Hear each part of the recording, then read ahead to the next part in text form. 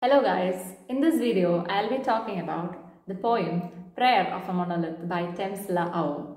So before going deep into the poem Prayer of a Monolith, I'll give you a brief overview about Temsula Ao. Temsula Ao, she is an Indian poet from Nagaland. I would like to be considered as a poet first. This is a dialogue told by Temsula Ao. Her first best work also came out in the form of poetry. Talking about her, she was born in the year 1945 in Assam. She also did her schooling, like education, from Nagaland and Assam. And she served as a professor in Northeastern Hill University, Assam, since 1975 as Professor of English. Talking about her works, she has mainly written her poetry works. Like when we look into her poetry, it is just like revisiting the Ao tribe in Nagaland. It mostly tries to give more importance to the legends and myths in our tribe in Nagaland.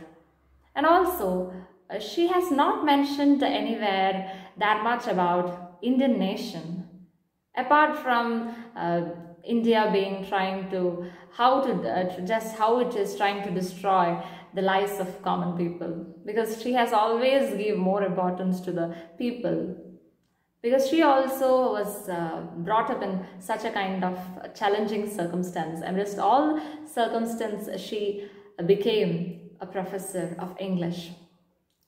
So talking about how her awards and all, she has received many awards, and out of that, 3 major awards are like, she received Padma Shri Award in the year 2007. Then she has received Sahitya Akademi Award in the year 2013. Then she also received Governor's Gold Medal in the year 2009. So that is about her. She has also written, she is also she's not only a poet, but at the same time she is a poet, short story writer, ethnographer. She has many things to do, but she always likes her to be considered as a poet first. That is about her. Then most of her works, it has eco-criticism elements in it, because she advocates the nature, how to save nature. She always tries to save nature every time. So that is how themes related to nature comes into her poetry or in all other works. Then most of her poetry and all her works talks about the common people in Nagaland, how they live, and their situation, their circumstances are all described by her in this poem. So this poem, Prayer of a Monolith, also has something to do with alienation, dislocation, and a different type of overviewing how it is a story of a monolith, and how she is personifying the monolith, because monolith is the character throughout in the play, throughout the poem. She is trying to give life to monolith, because monolith is monolith is speaking throughout the poem. We can see I every time, like throughout the poem we can see the thing I. This I refers to the monolith, and monolith, you know, no, it is stone, so which is used to engrave and which is used to make different statue like things and all. So it doesn't have life, but the monolith is speaking throughout the poem. So by that we can understand that how she is trying to give life to the monolith. And it's a beautiful poem. We can go through the poem line by line. So I think you have got an overview about the poet Temsula Ao. So we'll move on to the poem. So let us move on to the poem. We'll analyze the poem line by line. Look at the lines. I stand at the village gate, in mockery of my former state. Once I stood in a deep forest, proud and content, my beloved of the laughing dimple standing by my side.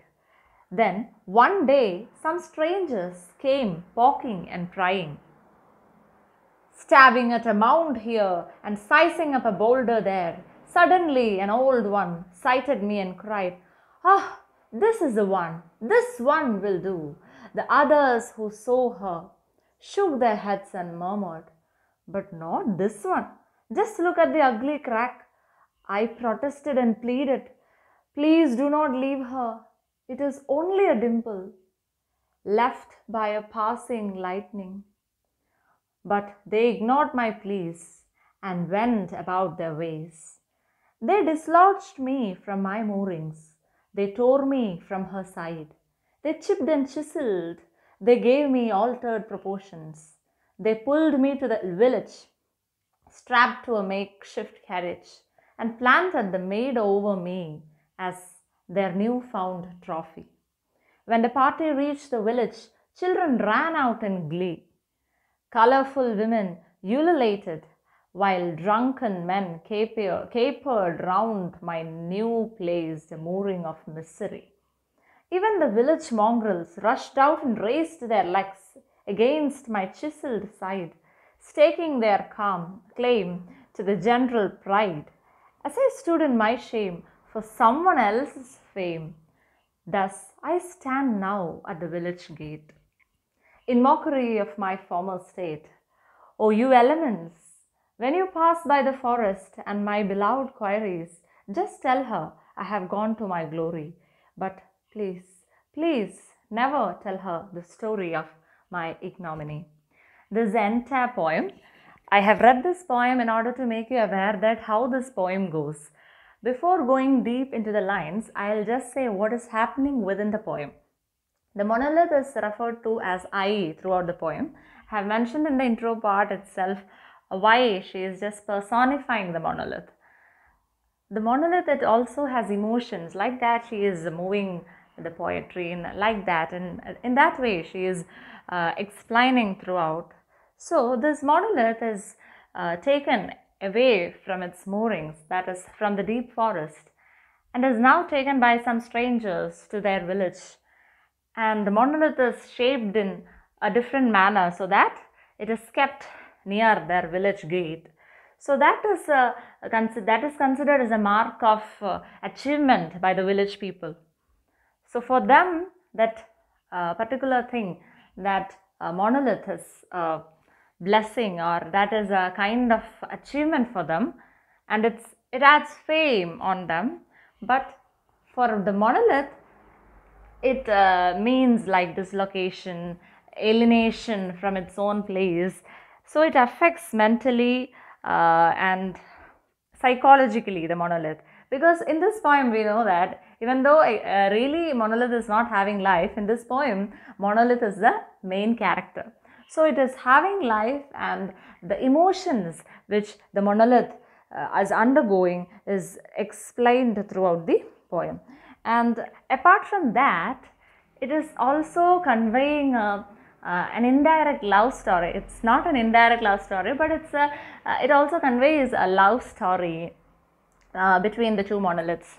So in the deep forest, there are two monoliths. One is the main monolith, who is conveying these ideas to the audience.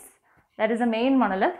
I think that main monolith may be a man, like will be like a male only, no, because he is the main monolith is comparing to his lover as her. So her, in the sense he might be a man, no, in that case. So that is why I am saying like that.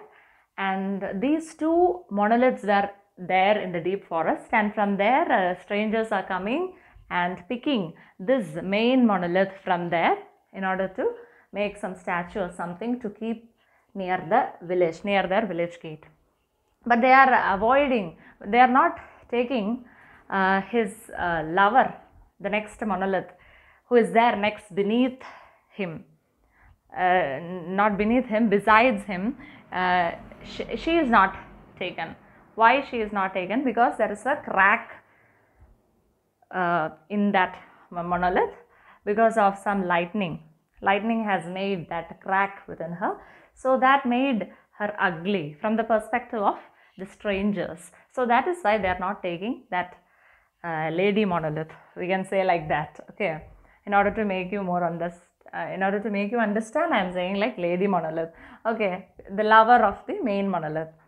So but this main monolith now, the main monolith is considering that particular crack as a dimple, and here this monolith, main monolith, he is saying that adds beauty to my beloved, and that dimple is adding more beauty to my beloved, and please, because of that, please don't take her, please don't leave her here. If you are taking me, please take her too, because we cannot live apart like that.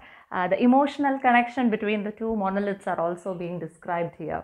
That is why I have read the poem throughout. So I think you got an idea what is happening in between. And then at the end he is saying like you have to say like you have to say that I am happy here only. Never ever say my condition, my harsh misery condition to my beloved. That is what he is saying towards the end of the poem. So now let us read line by line. Okay. I stand at the village gate in mockery of my former state. Once I stood in a deep forest, proud and content, my beloved of the laughing dimple standing by my side. Then one day some strangers came poking and prying, stabbing at a mound here and sizing up a boulder there. So, what is this monolith describing? Now I am standing at the village gate. So, this monolith is trying to recollect his own past, how he was and where he was and what type of life this particular monolith lived. And now what is his condition? That is described by the monolith to the audience or the readers. Now, in mockery of my former state, what was my former state? I was there in the deep forest. I was enjoying. I was proud and content being there, being in the deep forest, because no one was there to control us. We were all alone. We can do anything. Like these monoliths are given life now. So in that case, they were independent in their own moorings or in their own deep forest. No one was there to control. They were having their own freedom. But now in village, people are considering them as a thing to showcase. So that is the difference which this monolith felt here. My beloved of the laughing dimple standing by my side when I was in the deep forest. There was my beloved just beside me. So that we were in a company. So I didn't feel isolated. I was not having any trouble out there. But here I am all alone. No one is there for giving me company. And my beloved is also there alone, all alone in the deep forest. So this monolith is very sad, thinking about her at the same time thinking about this monolith himself. Then one day what happened, some strangers came poking and prying.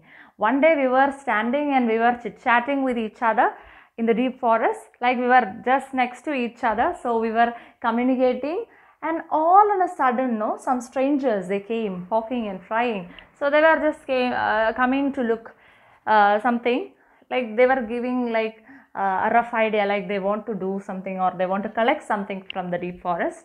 Like they gave or they informed as an idea, like they gave a vague idea regarding why they regarding their arrival. They just gave a vague idea, because by seeing them we could understand that they were about to take something from the deep forest, like that. Stabbing at a mound here and sizing up a boulder there. So they were looking everywhere. Suddenly, out of all these strangers, one old man, he sighted me. He looked at me, and he sighted in the sense he just gave an overall look at that particular monolith, and he just thought, right, oh, this is the perfect one which I was looking for, and I am going to take this. Like that attitude he was having, and he thought, and he told to all the other strangers out there that Oh, this is the one. This one will do. Okay. This is the one I was looking for, and let us take this. This one will do for our thing. Okay. Whatever we are planning, this particular monolith is enough for that. We'll be able to make it. That is what the old man is among the group was saying. The others who saw her, the other people, the other strangers who saw her, in the sense they were standing next to each other, no? So the strangers, after the old man pointing out me, the main monolith, next to me, she was there, my beloved was there. So the strangers, after seeing her, what they told, you know, but not this one, just look at the ugly crack. No, we can't imagine taking this ugly monolith. Just look at her crack, an ugly crack is there in her. So we won't take her, like that they told. So that is all the things monolith is imagining, and monolith is what is saying. I protested and pleaded, please do not leave her. It is only a dimple left by a passing lightning. But I pleaded with all my energy. I pleaded to them. I protested. I did various kinds of acts. Like at first I pleaded them, like, please, can you please take her with me? And the other thing what he did was, he protested. After they are not listening to my pleasings, I protested, please take her too with me, along with me. But they denied what they did. And he also told that it is only a dimple. For me, that crack is only a dimple. She is my lover. And that crack, it adds beauty to her, not any ugly kind of feeling, not any ugly appearance she is having. That is a simple dimple left by a passing lightning. That one lightning has made that particular crack, and that is a dimple. And how you can term her ugly because of that? In fact, it adds beauty to her. That is what the monolith is saying. But they ignored my pleas and went about their ways. They dislodged me from my moorings. They tore me from her side. They chipped and chiseled. They gave me altered proportions. They pulled me to the village, strapped to a makeshift carriage, and planted the maid over me as their newfound trophy. When the party reached the village, children ran out in glee. So, but they ignored my pleas. They didn't care for my pleas. And they went about their ways. Whatever they were planning to do, or to which place they were about to move, they left to that place along with me, taking me along with them. They dislodged me from my moorings. So they have taken me away from my moorings. Moorings here refers to the deep forest where this monolith initially was there. So they took me from my moorings.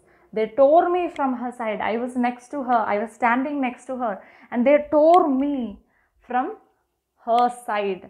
They chipped and chiseled. They have just carved me in shapes which they wanted to.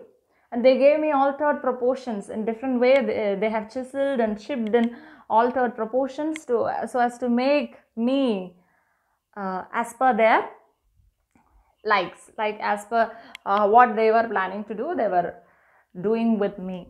They pulled me to the village. After that, they pulled me to the village in a makeshift carriage. So in a carriage, I was taken to the village and planted the maid over me. Now I am not the initial me, no. I have a lot of changes are there within me, like made over in the sense a lot of changes have happened to me because they have chiseled, they have chipped. My entire appearance might have changed. So the maid over me, the maid over me was planted there in front of the village gate as their newfound trophy. So I was considered like an achievement by them. They have did a lot of things to make me like this, and they have just placed me in front of the village gate as a mark of pride for the villagers, like that. Then what they were about to say, when the party reached the village, Children ran out in glee. So the people, no, the strange men or the village men who were taking me to the village, they were very, like when they approached the village or when they came to the village, the children, they ran out in glee. The children out there was very, the children, they were very happy like anything. They were about to welcome me in that way. Not me, the village people who have taken like this much task, a heavy task to make me like this and to place me over that particular in front of the village, so that as a mark of fame for the entire village people. Colorful women ululated while drunken men capered round my new placed mooring of misery. So my condition is, you can imagine, I'm all alone, my beloved is not there with me, and for some people I'm just standing here, for someone's fame I'm standing here. I have lost my pride, proud, everything, and I'm just like this, mooring of misery.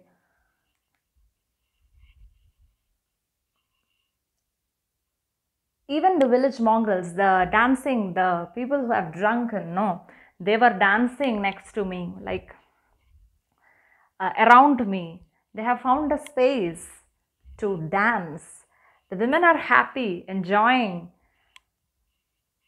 standing around me, rushed out and raised their legs against my chiseled side, staking their claim to the general pride as I stood in my shame. I was having my own shame because I was not there, because I lost my pride. I'm standing for someone, like for the villagers, as a mark of fame, like that.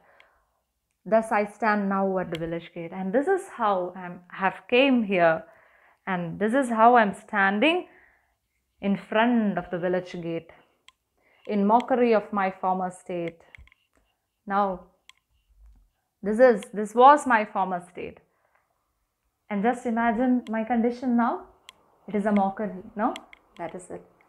Oh, you elements, these elements can be anything, like wind, it can be winds, it can be clouds or anything passing by. Winds, clouds and all, it passes through everywhere, no? So this kind of elements which flew through all the places, can you do me a favor for me? When you pass by the forest, the deep forest where I was there, and my beloved queries, just tell her, I have gone to my glory, but please, please, please never tell her the story of my ignominy. You have to say to my beloved that I'm very happy here, enjoying the place here, I'm very proud being here, and all like this you have to say to my beloved so that she'll be happy.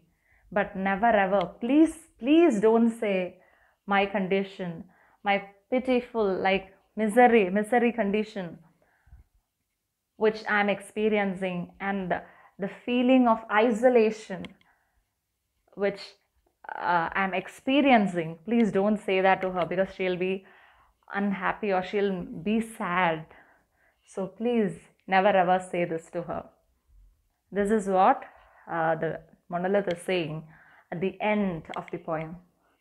So this is a poem which conveys the story of a monolith who was like monolith in the sense as it is a living, as it is given life by the poet. I'm saying like this monolith have experienced this. It has experienced like all the forms of dislocation, alienation and everything. So because of that, what all sacrifices this monolith has made, and what all happens, like what all melancholic situation which this monolith has overcome because of these strange people who are trying to take them away from their own places. Like post-colonial theory can also be applied in this context. That is how the colonizers are trying to shift the colonized from their own native places. So in that way also you can analyze. So hope you understood the poem very well. Thank you.